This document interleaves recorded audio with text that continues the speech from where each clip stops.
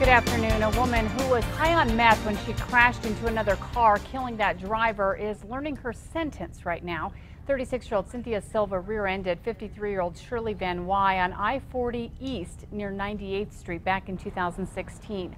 Now, Silva pleaded no contest to vehicular homicide in April.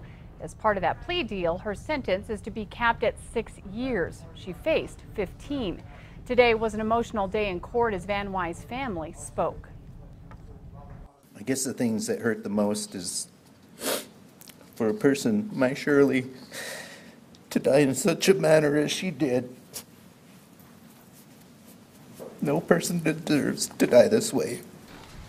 We did reach out to the DA's office to find out why they offered this plea deal. We are still waiting for their comment. We'll let you know what Silva is sentenced to coming up at 4.